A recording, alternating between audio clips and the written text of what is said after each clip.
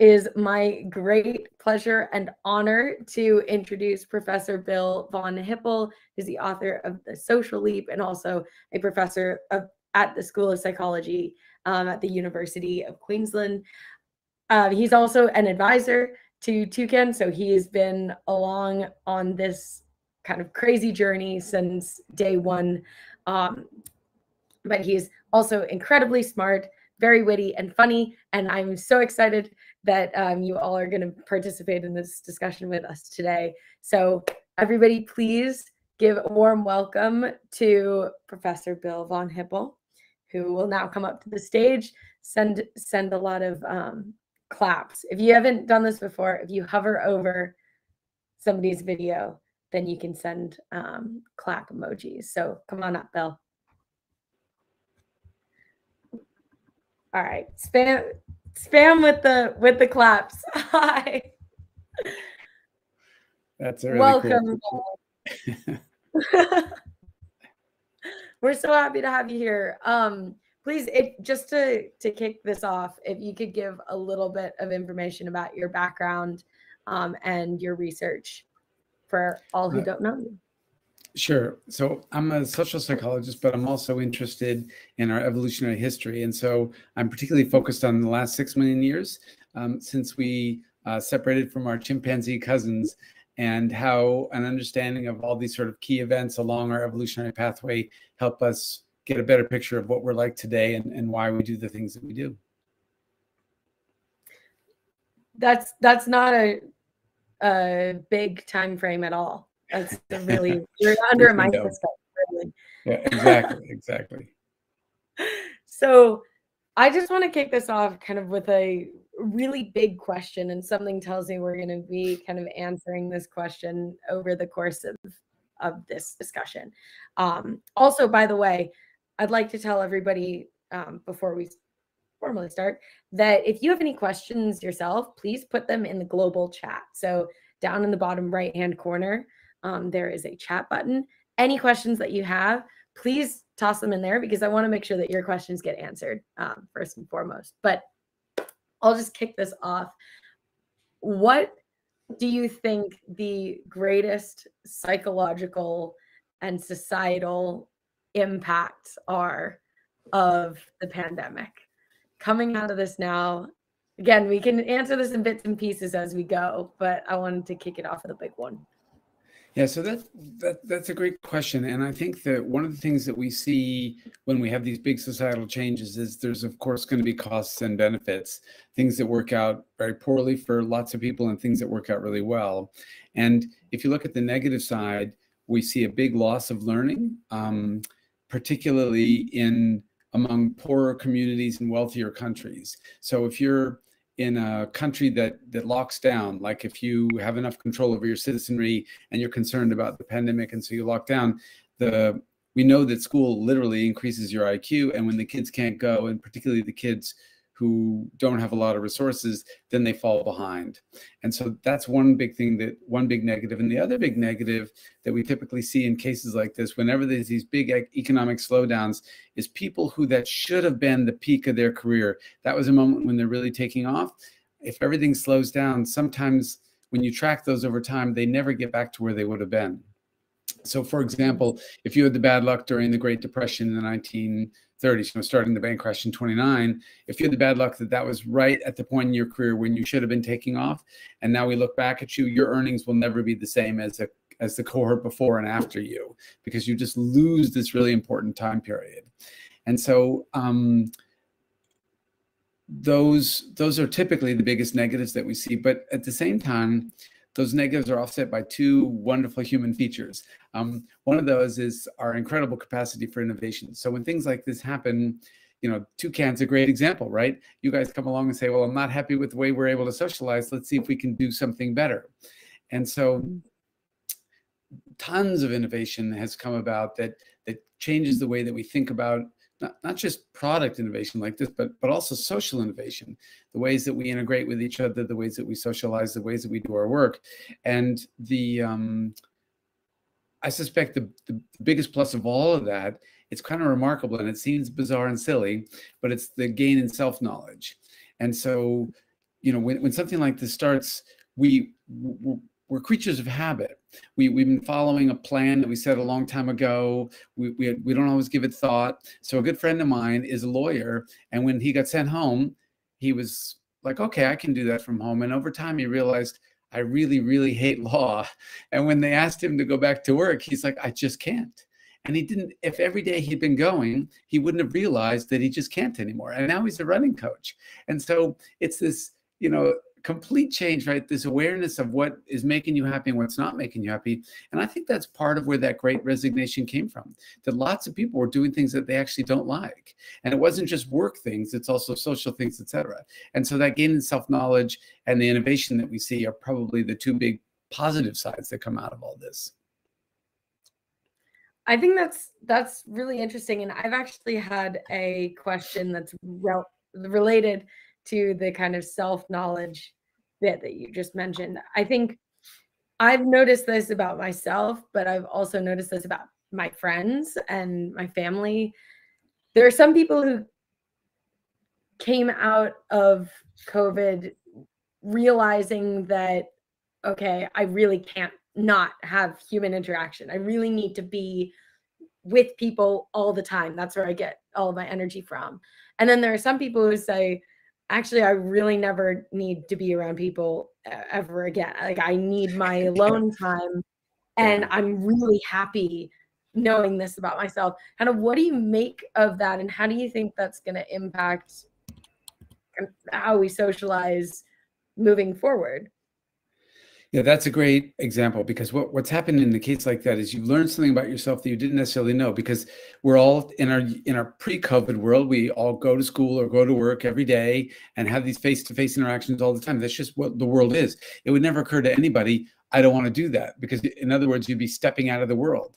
And now suddenly we live in a new existence whereby you can step out of that world. And so my wife, for example, is a little bit shy, and she loves to go to workout classes, but she hates the beginning part when she doesn't know people, the milling around where you're kind of making small talk.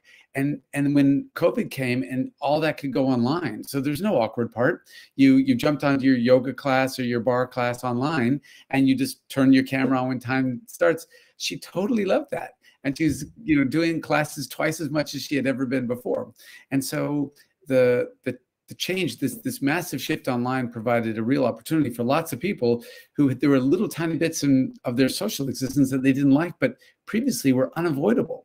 And now they're entirely avoidable. And then for the other side of the coin, like you mentioned, it drove people nuts who are high in extroversion and just needed to be around people all the time. And although, look, it's way better that happened now in this internet world where we could have this e-socialization. If it had happened when I was in high school, you know, every house had one landline, and that was your only contact to the world, right? You'd all be lined up by the phone trying to call your friends. It would have been a disaster. So the fact that we could do it now is way better than it could have been, but it's still, I think lots and lots of people realize that e-socialization is not enough for them, that they need to get out there, and also they need to supplement it with physical contact. What do you think the role of virtual communities is moving forward? Because there was this drastic shift where that was all we had. And now people are kind of overcompensating in the other direction, saying, oh, you know, frantically trying to do things in person, but they might be missing an opportunity, or are they onto something? What do you think there?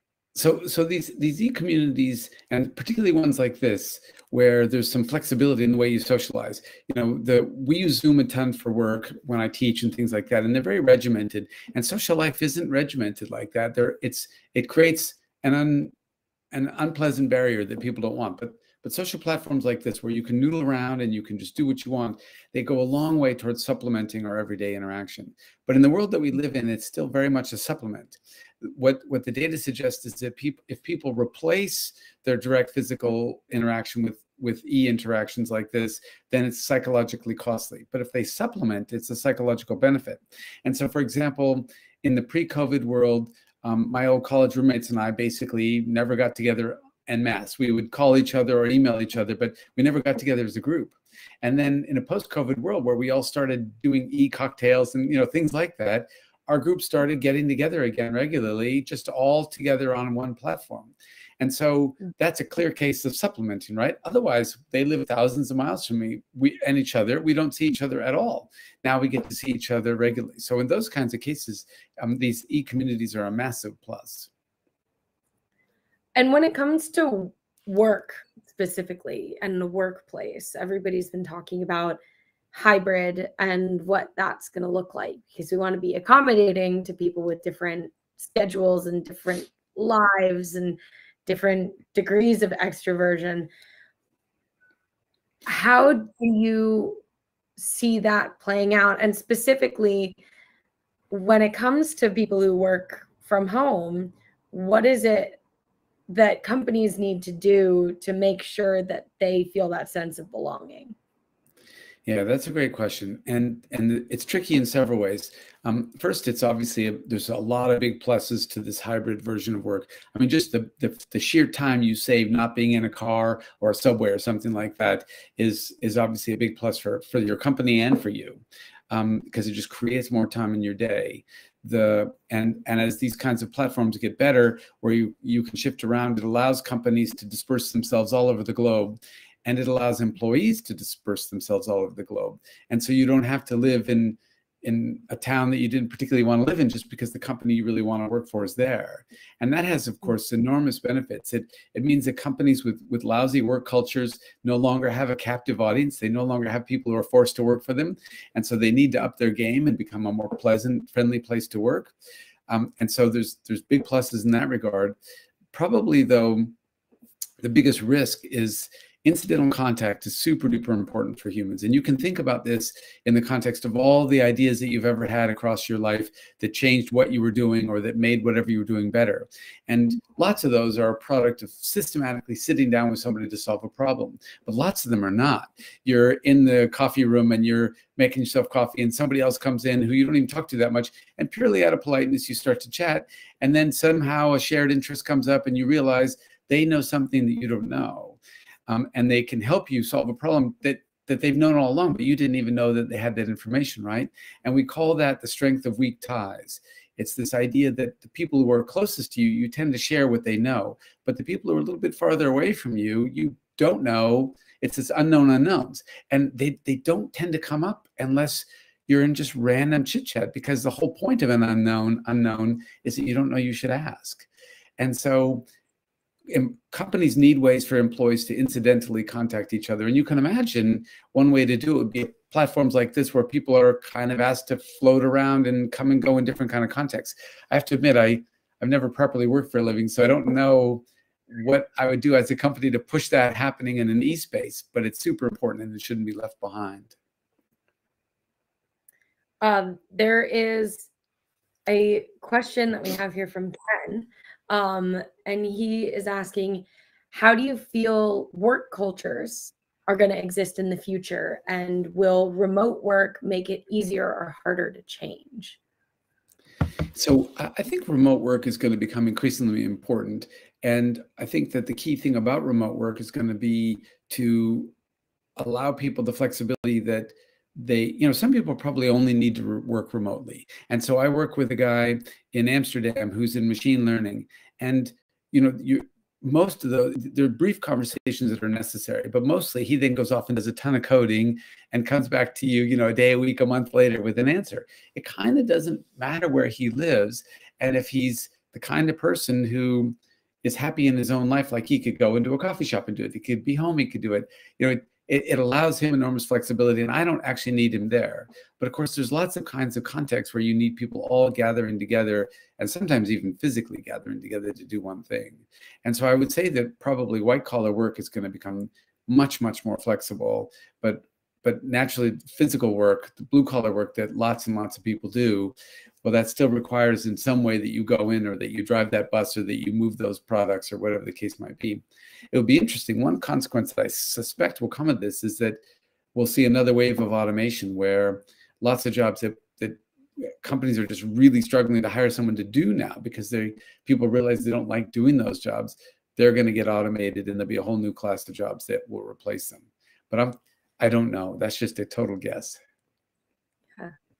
On the topic of work still, something that I'm really intrigued by because I'm seeing my friends go through it, is that young professionals now have a really different workplace compared to older professionals. And so coming into the workforce right now and having everything be very remote and in this kind of state of flux where nobody knows what things are going to look like in a couple years or even just a couple of months. Yeah.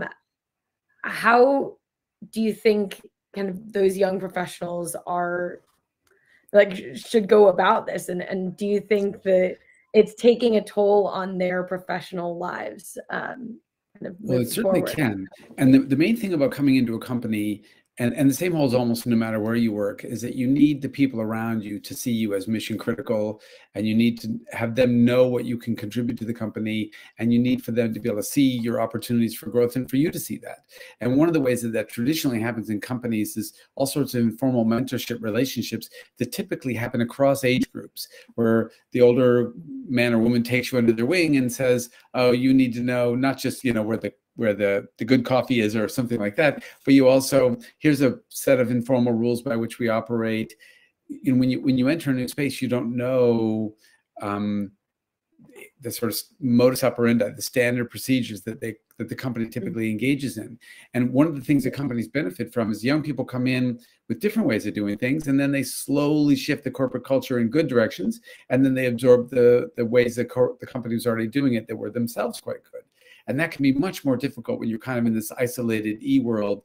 It's an isolated e-world is like the most negative things about cubicles, but an interconnected e-world where, especially if a company's conscientious about linking people up to mentors who've been there for a while, about allowing you to let people know what your skill set is so that they can start to see where your value lies. That's the kind of thing that would prevent these sort of problems from really stymieing integration of new people into a company. So if you could kind of break the effect of the pandemic up by generation, are there specific generations that you think are most affected? Or everybody obviously has been affected in different ways, but are there any really prominent ones? I mean, we talked about young people, we've talked about people at kind of the pinnacle of their careers, but others. Yeah, I think if I had to guess, I would say the pandemic was hardest on young people and single people who didn't have, especially if they're not really well-to-do, who struggle to find good social relationships. And so when you look at interviews, you know, one of the ways that we can understand what's going on is by just looking at huge societal trends, but a lot can get lost in that. And so, and then you look at these sort of individual life history stories and they ask people how they responded. And what you see over and over when you do that is that young single people who were looking for romantic partners and or older people who are single again in life and also looking for romantic partners often found that, well, the partner I have is pretty ordinary. It's the last person I was dating and we weren't really a good match, but at least I know them and I know that neither of us has COVID. And so it's sort of sad, but you kept seeing people going back to kind of cruddy relationships that they knew weren't great for them because it was all that they had, right? That you could do before. You couldn't do a lot of the things that you could do before, particularly people who had health concerns and were worried that COVID would really strike them down. So lots of young people weren't worried about COVID at all. And at least to the degree that their particular location allowed them, then they could mingle and life was a kind of slightly or crummier version of before. But for those folks who were either really worried or were in cities where there were hard lockdowns, it was really hard on people who were by themselves and were looking for relationships, because of course that's lonely as all get out. I mean, old folks like me who are married and, you know, kind of content not doing much anymore, it barely mattered. But for lots of people, it mattered a lot. What do you think the effect of the pandemic on kind of dating and not dating for a long time? Yeah, it's a big one. I mean, the thing is that if you look at people who've been married or been in long-term relationships, and then they get back in the dating pool, they always say the same thing, like, oh, it's so hard to get back into it. It's hard to dive back in, and there's some excitement to it that's not there when you've been in it for a long time, but there's also a great deal of difficulty. And I think that the pandemic will have done that as well, because it forced tons and tons of dates online, and it forced people away from the, in-person kinds of ways that we typically, I mean, look, relationships are starting much more online than they ever did before. And interestingly, when they start online, to be the best relationships. And that had accelerated, for example, among homosexuals, that had accelerated much more rapidly than it had among heterosexuals, because it's, of course, easier for heterosexuals to start new relationships because they know full well that the probability that the person that they encountered in the bar has the same sexual preferences that they have. But for gay people, it was always a lot harder because there's risks when you do that. And so there are places that gay people often went where they knew most everybody else was interested in a relationship. But far quicker than straight people, gay people had started using online as a way to meet. And so it's a great starting point. These kinds of platforms are a great way to first meet somebody and to see if you might be compatible and to do all the initial first steps. But of course, eventually you want to get together in person. And COVID made that super difficult for lots of people. Just a question kind of more broadly about mental health, because somebody texted in the group chat, and I'm very curious about this too. Do you think that the pandemic has actually led us to take better care of ourselves, or what, if anything, do you think the pandemic has kind of illuminated when it comes to mental health? So the pandemic, lots of people predicted all sorts of terrible outcomes that mostly haven't come to pass. And so mostly it's been people who have opportunities and have some kind of, if they have the economic wherewithal, they were able to do an awfully good job of taking care of themselves by and large, often because, by eliminating things like the commute and by eliminating things that gave them more time in their day, they could then still very self-consciously use that I'm going to start meditating. I've been talking about doing it forever, but I'm going to learn how to do it now, because they literally have the time to do that, right? And so it's been a lot softer on people with the economic wherewithal who weren't worried about, how am I going to afford my rent? How am I going to afford, my food?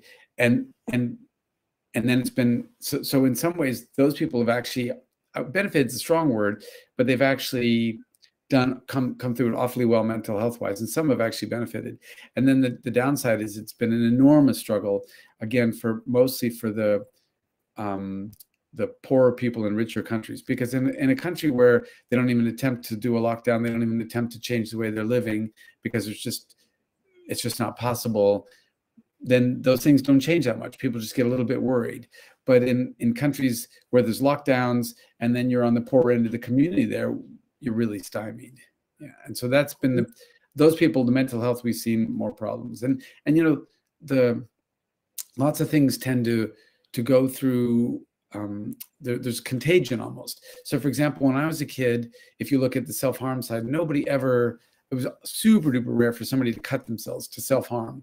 And now that's really common. And we see an acceleration in that sort of thing, up leading into and in the pandemic itself as well. And that kind of goes around through social contagion. So the internet can spread things way faster. And when most of your socializing is on the internet because you can't socialize in person, it spreads even faster still. Right. I'm going to kind of shift this back towards work, because we have quite a few questions coming in. Hamad, if you were able to come up on stage, I would love if you would ask your question. You would just need to press the orange button down at the bottom of your screen, the one that says present, and you can come up on stage with us and ask if you feel comfortable. If not, I can ask your question for you. Perfect. Amazing. Is that right? Amazing. Yeah, that's how you do it, right? Hi. Yes. Okay. Hi. Okay. Hi, guys.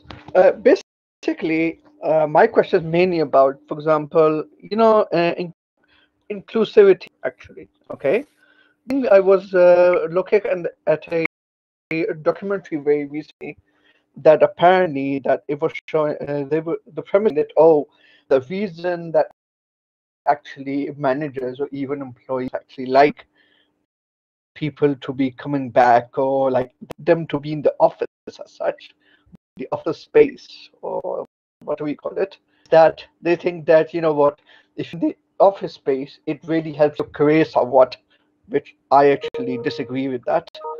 But at the same time, I think because of the pandemic, yes, I think now that a lot of people are working from like a hybrid, doing a hybrid work.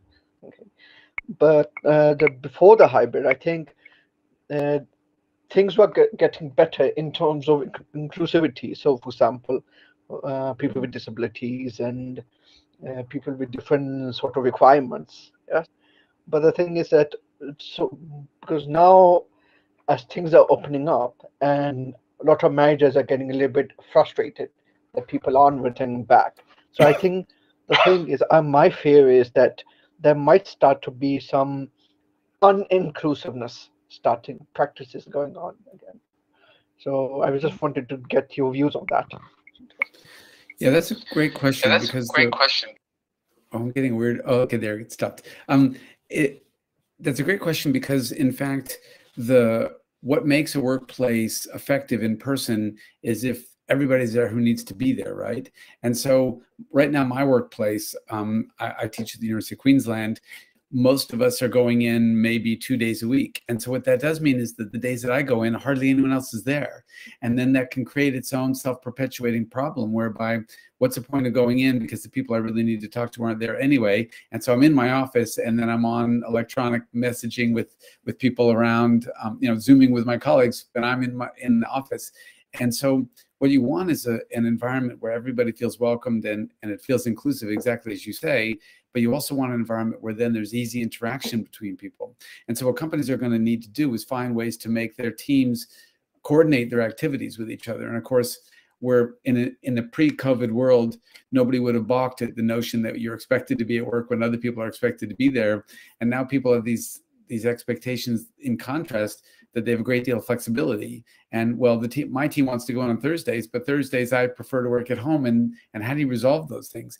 And in the end, that's what companies are going to need to figure out. How can we get everybody back in a way that makes everybody feel welcomed, but also has the people there who need to talk to each other. And as I said earlier, it's not just, you don't just want the marketing team in one day and then the engineering team the other day, because those two folks at some level need to also interact and have cross-pollinate on occasion as well.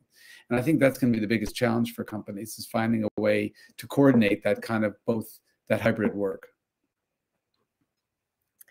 The next question, Ken, if you want to come up onto the stage and ask your question, I think it's a good one.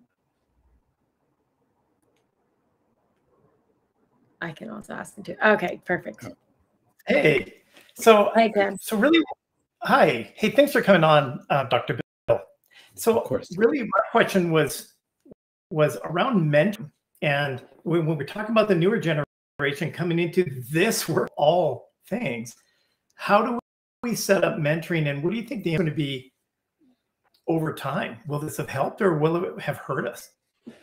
Yeah, that's a great question. I mean, the thing is that mentoring relationships are super important, and they also typically tend to emerge somewhat organically. And so your company could say, Ken, you're going to be Bill's mentor, but then it turns out that either maybe we get along fine, but we just don't have that much in common, or whatever the case may be. And what really ends up happening is that you become the mentor to that other guy to the right, and I find a mentor for that other guy on the left. And so the beauty about face-to-face is that it allows that to develop on its own, that I keep running into you in the coffee shop, in the coffee room, or when I'm trying to solve a problem on my computer and I ask you to come over, and it's much more difficult to do that electronically.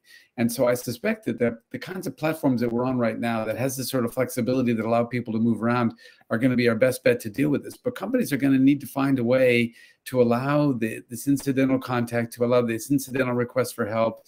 You can imagine buttons that you could put on, like, let's say that we're all working at a manufacturing company. You could imagine buttons that you put on, I'm a little confused about why we're following this procedure, or I don't understand how to do the next step, that you could somehow, it's a little bit of a version of raising your hand, and then you would see my hand up, so to speak, and you'd see what the question, you could hover over me and see the question, you could come over and help me. And if you could do those, if companies can set up these kinds of electronic platforms that allow that flexibility in soliciting help and providing it, I think that we could get to the same point that we were naturally, which would be me knocking on your door repeatedly. Hey, Ken, I can't understand how to do this. Sorry to bug you again. And you're like, yeah, no worries. I'm happy to help you straighten that out. And then I avoid bugging the person who scowls at me every time I interrupt them, right? And so I think that's what's going to need to happen, is that we create these kinds of, flexible ways of indicating that we have a problem and that we need help, and that and that others can see and then can provide that kind of assistance. I wonder, I'm curious to know whether people are going to feel equally comfortable kind of asking for help in an entirely remote world versus an in-person one. And I'm not just talking about the tools and what we can do and what buttons we can add where, but just psychologically, if there's a closeness that you get from kind of being in person versus being virtual, and connecting in that way. Well, the one thing that we have seen that surprised me is that, for example, I teach a huge lecture class with 300 people in it, 350, and people don't like to raise their hands often because they're worried my question is stupid, I'm going to look like a fool, I'm going to slow the whole class down. But I found that the exact same people who are unwilling to raise their hand are super willing to put in a chat box, I don't understand what you meant when you talked about the standard deviation of whatever, some statistical question, that they were otherwise worried they might look foolish. And so I do think that being online can actually make it easier for you to ask some kinds of questions sometimes, particularly if they're questions that might otherwise be embarrassing. And so you want to be able to have these mentoring relationships where you can go ask difficult questions, ideally of the same couple of people who know the answer. But if you just have these sort of very general questions, the advantage of these chat kinds of functions is that you feel like you're minimally disrupting and that anyone can answer. The downside being, of course, if nobody ever answers your question, you can feel kind of ostracized and left out. But in principle, it should be a plus. Andrew has a follow-up question to that, which is, do you think that that's because they're more comfortable off camera? Yeah, lots and lots of people are more comfortable off. Yeah, lots of people are more comfortable off camera because you don't draw as much attention to yourself. And also the beauty is, imagine that, there's a chat box and I have a question and I start to type it and then I see, well, 14 other people have that question. It's really validating. And so one of the things that we found that the internet has done is that if people worry that whatever their questions are stupid, they worry their predilections are weird, they worry about all those kinds of things. And when you can just type them in the chat box without having to be seen, and then you see other people have the same exact concerns, it makes people feel a lot better. Yeah, I think that makes perfect sense. What about, so there are a lot of different ways that people get together. There's kind of, say, Discord, and Discord is just a bunch of text. I mean, it's not just a bunch of text. Right. For all Discord fans here, I know there's more. But meeting people just through text and establishing relationships like that. What's your perspective on that? And is there any research on it? Anything that we're seeing happen, with friendships made online, like in that? There's some huge pluses to that. One of them is that we start to find that the thing is, all of us have had the experience where we initially meet somebody and we may not even find them very attractive to us. And then as we get to know them and we get to know their personality, they just seem so much cuter and more interesting and even potentially attractive to us when they seemed unattractive before. All of us have had that experience. Coincidentally, by the way, women tend to show that effect more than men because men are arguably a little shallower with regard to appearance, but nonetheless, we all show that effect. And so one of the big advantages of meeting online is that you get to watch this, you get to find that you are simpatico and that you've got a lot in common and you've developed this fondness before you even ever see them or start to interact with them. And so the positive qualities that are there by virtue of the personality match already come into play. And I suspect that's part of the reason why relationships that start on the internet actually tend to last longer and lead to more satisfaction than relationships that start in person, because they've got a lot of people already have a lot of things in common.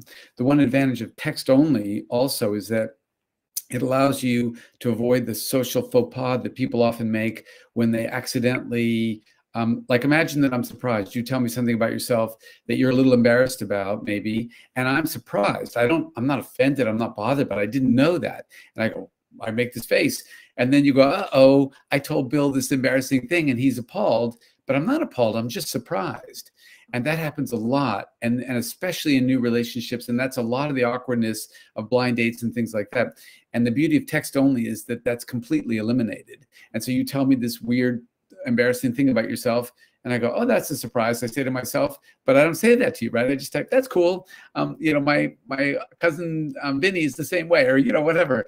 And so it allows us to avoid the kinds of misunderstandings that actually can take place in person. And so there's a lot of good evidence that relationships can actually start smoother online, and particularly interestingly, sometimes if they start out text only.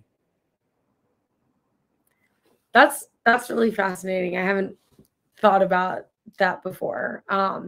Michael Chan, if you have a question, I see that your hand is raised. If you want to come up and ask a question, then hit the orange present button at the bottom of your screen. We'd love to hear it. But sometimes people raise their hands for fun. I know I do. Super fun. And I can keep moving forward. But Michael, if you have a question and want to put it in the chat, then please go for it. For everybody who doesn't know how to raise your hand, hover your mouse over your own video, and then you have a couple of options, and the one all the way on the right is to raise your hand.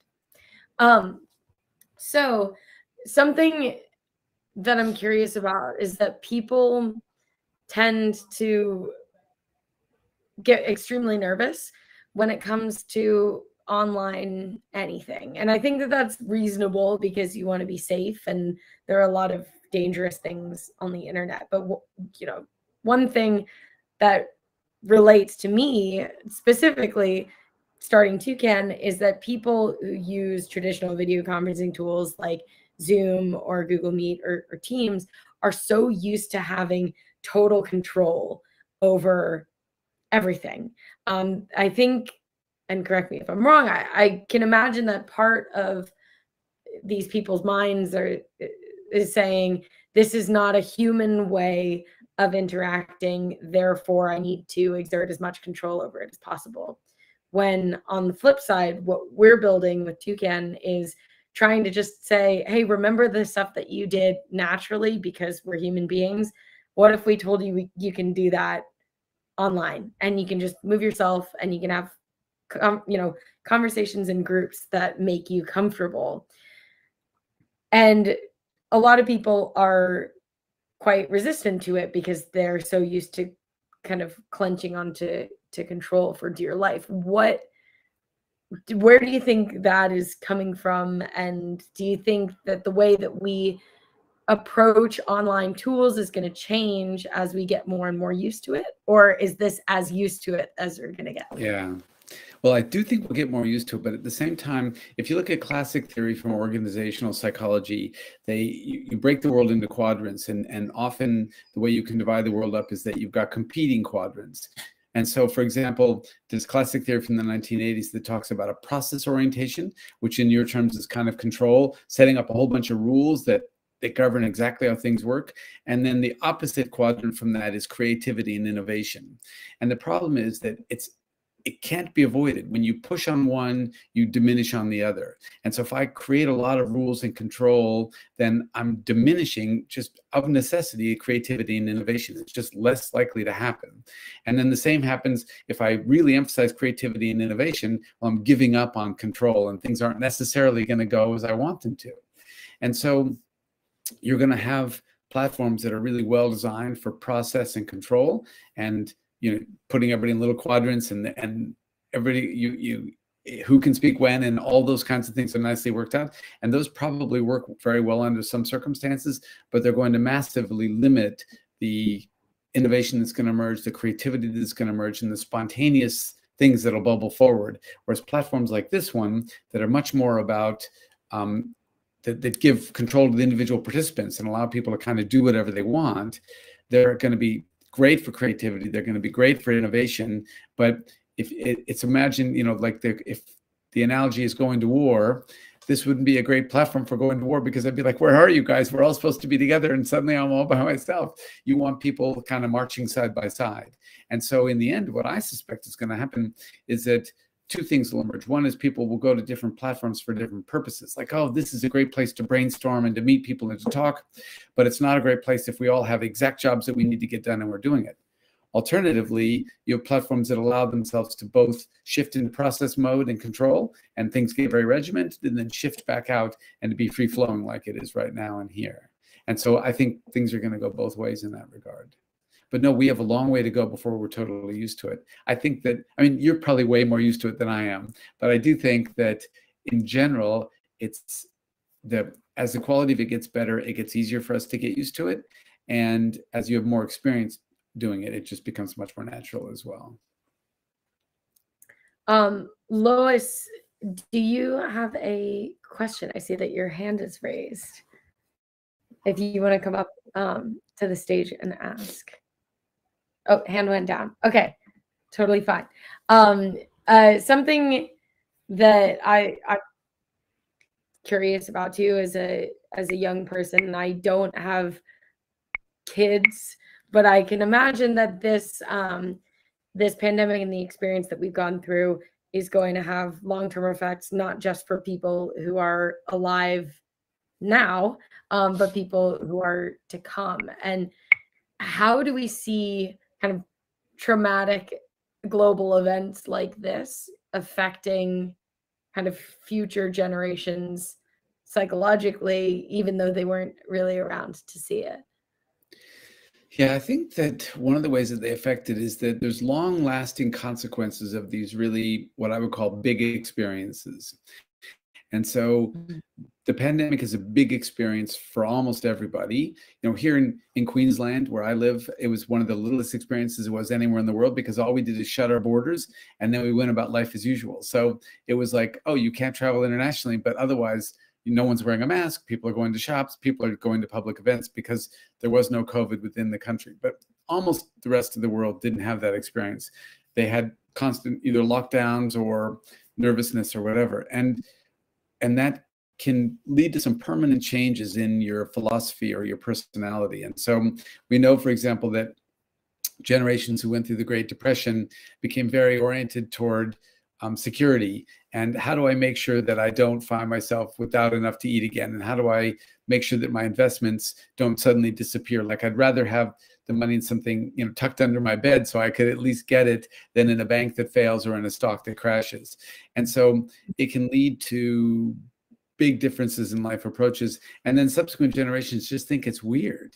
They're like, why is Nan putting all her cash under the mattress instead of in the bank where it belongs, or instead of in a stock where it'll actually grow? And so my guess is that the subsequent generations are going to just think we're weird. And when we tell stories about what it was like during the pandemic, they're going to be like, that's so bizarre, but it's over now and you got to get on with life. And so I suspect that this won't be the last pandemic. I mean, the problem is that as our world becomes more tightly integrated, you know, it would have been the case 50 years ago that flu that originated in, or, you know, something like COVID that originated in a small town in a country like China, maybe would never percolate forth. But now there's so much rapid international transit that it's going to happen again.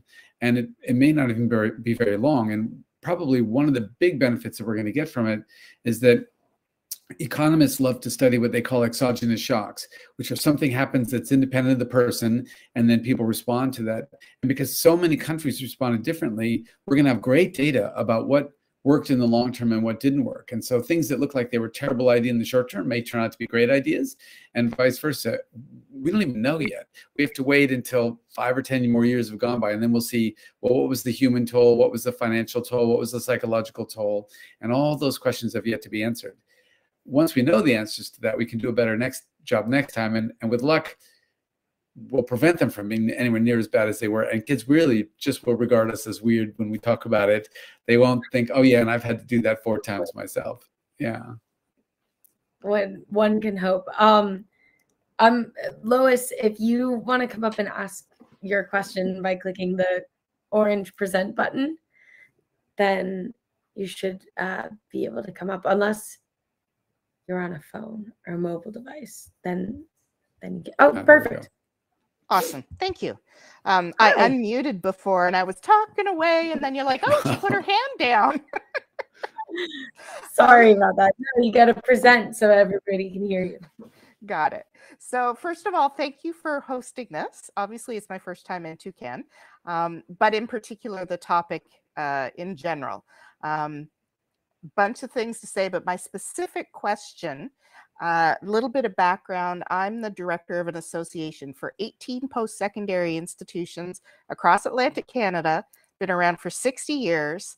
They have these various discipline-specific conferences once a year. I've been working as a digital nomad for 20 years with this. So, you know, pandemic happened and now everybody's in my playground, right? Instead of them seeing thinking of the Science Atlantic as this organization where they meet people once a year. Science Atlantic exists 365 days a year. Awesome. However, we're having our first in-person business meeting in November. That's going to be 18 deans of science and a division head from each discipline and so on. And travel is an issue. It's a very small, people are not rich. Traveling to this is not research related. It's service related, very university focused. So they want us to organize hybrid. We just did a strategic planning 1-day session last month. We had 7 people in a room and 5 people online. The facilitator, who I've worked with before, told me it was the most exhausting facilitation she had done in 30 years. You know, we were trying to do breakout groups and do flip charts, and the tech people at the university didn't know how to set things up, and you know, I wasn't physically, I wasn't hosting it. I was attending it. Another university was hosting. Anyway, all of that to say, I'm really quite concerned that this is supposed to happen with faculty members who think and expect that events can happen in a hybrid fashion, but they're not actually doing effective hybrid fashion classrooms. And I'm an administrator. I don't teach. I don't do any of this stuff. So anyway, I am scared to death. In a nutshell. Yeah. Look, hybrid is super hard. And the key is that right now platforms are mostly designed to either be in person or to be online. And it's super hard to integrate those two. And I think that it's going to require 2 things. One is that a very conscious thought on the part of the platform providers. What can we do to make the experience more seamless between people who are in person and people who are not? And secondarily, the technology, so that they are right there and kind of in your face for the folks who are in person, because otherwise there's some little screen off in the corner and the folks who are online get forgotten and lost. You know, it's a nightmare in 47 different ways. Yeah, I've been that person going to these council meetings or conferences virtually for 20 years. The funny thing is although I'm working with this large group of people, my concern about making sure that we do all this is sort of getting, oh, it won't be a big deal. And I don't have a tech person. I am, as I say, I go and attend something that's being hosted by a school. And they're just like, this is not high on their priority. And yet, anyway, I know that I'm sort of babbling, but I think you're preaching to the converted to me. Yeah. And yeah. Well, look, it's a great question, because what you want, the next big step is going to be for platforms like this one to think more thought, to give more thought to the problem. What do we do when we've got these hybrid conferences? How do we integrate those two better? And Yes. And it's a super important question, and it's one that's largely been ignored, because we shifted from all in person to all, with the exceptions of people like you who've always been, as you say, a digital nomad.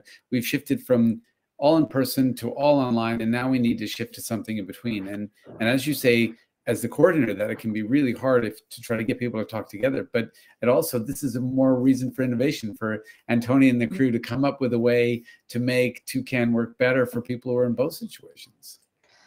I am super happy to be a guinea pig. I will do anything you like me to do. It's very important to me to see this. It's a grassroots organization. You know, our budget is $150,000, even though we represent 18 post-secondary institutions, and I'm the only part-time regular staff person. So, you know, it's really important to ensure that these deans and faculty members can interact effectively in this limited, you know, 36-hour period I have them for, of which they're not all going to be in the room. Well, grab Antonia and tell her what can we do to make this thing awesome. Thank you very much. We can take it offline. We can definitely meet separately about that, because I'd love to hear about your situation and the event a little bit more. Thank you. So thank you. Bill, I think because of your academic background, you can probably also picture all the rest of the complication of the faculties and universities. So thank you. Absolutely. Yep. Thanks, nice Liz. to chat with you. I want to have one more question for you, Bill, before we move into just kind of free flowing. People can hang around. Bill will hang around for a few minutes. People can ask questions kind of in a smaller setting. I kind of want to drill down a little bit more into innovation, because it's kind of extraordinary how, in a time when everybody was locked in their houses, it was actually one of the most kind of fruitful periods in terms of innovation. Kind of, how does this compare to the past, and what does this mean for how we deal with problems in the future? I think that's a really, really broad question, but I'm curious. No, it's a great question. And the thing is that there's really, we tend to think of innovation as a brand new, cool piece of technology or implement. And so Toucan is a great example. We think, oh, you guys with a bunch of engineers, you've invented this new platform, and I could never do that. Like, I'm not an engineer. I don't even know how any of this stuff works. And so it just seems so beyond me. But in reality, all humans are innovative. And the main thing is that what we tend to do when we're innovative is we tend to innovate socially. We tend to say, all right, well, I've got this problem that I faced. How is it that I can leverage my friends and colleagues and things in order to come up with an answer to this problem that I'm facing? And what's so interesting is that what the pandemic did is it, first of all, created, of course, a health crisis. And most of us aren't dealing with that at all. I'm not a microbiologist, and so there's nothing I can do to create a new vaccine, and so I don't even think about that. But what I can do is think about, well, how do I get to live the happiest life that is the most productive and that still allows me to see my friends and do my work and things like that? And that's where I think all of us have been socially innovating, and we've been trying out new things. We say, well, I've got time for yoga. Let's see if I like it. I've got time to, and so we not only just try new things, but we also try to find new ways to have fun with each other. And so, for example, I mentioned earlier how my roommates and I all now get together on a regular conversation, but it's also the case that my sister and I now every weekend evening we call each other and we do the crossword together. Remember, I think we even were able to rope you in on one of those. And so it allows you to start doing things that are just fun, that you just weren't even thinking about doing before. And we don't, that seems trivial, but it's not actually. It fundamentally changes the way that you lead your life. And so those social innovations, those kinds of ways of having fun you hadn't thought about before, you can then discover the things that you really like, because you never tried them. We don't know ourselves very well. We think we do, but it comes back to the point I made at the beginning. We're creatures of habit. And so we often just do things because we've always done them. And then when somebody throws us a major curveball like the pandemic did, it has enormous advantage that it can get us to try new things. And then lo and behold, some of those new things that we tried turn out to be really great. Well, I think that is the perfect note to end on. Thank you so much again for coming to speak with us. And I will reiterate, you'll be here for a couple of minutes, floating around, chatting with everybody who has any leftover questions. I'll also be floating around to talk to you about Toucan. I can't tell you anything about social psychology. I wish I could, but really, seriously, thank you so much for coming and speaking with our community here and sharing your wisdom. We always learn so much from you. So, of course, thank you very much to everybody. A round of applause. Send them all of the claps. And please go find Bill in this space and go and join his group to tell him how much you love him. Thank you so much. Chat with everybody.